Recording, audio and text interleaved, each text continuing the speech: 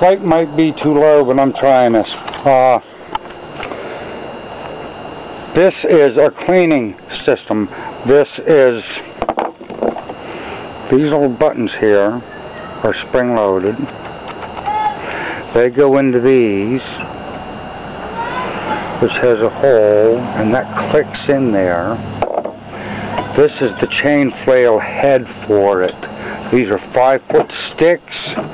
You need this to attach to your 1/2-inch drill. Then you need this 2-foot piece to be able to reach, to be able to put a 4-foot piece on. And you're constantly going up and down with it.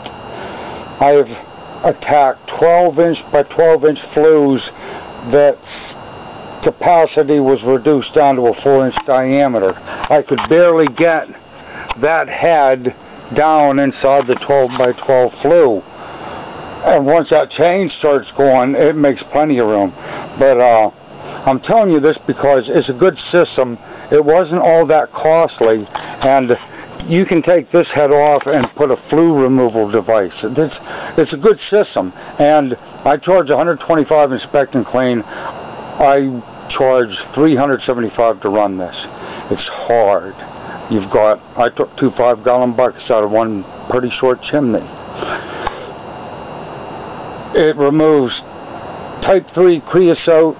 It's a good system, and I strongly suggest if you're going to be in the chimney arts, you invest in it. At good times, hope you have a good productive fall. Later on, you got the Chimney King. Good evening.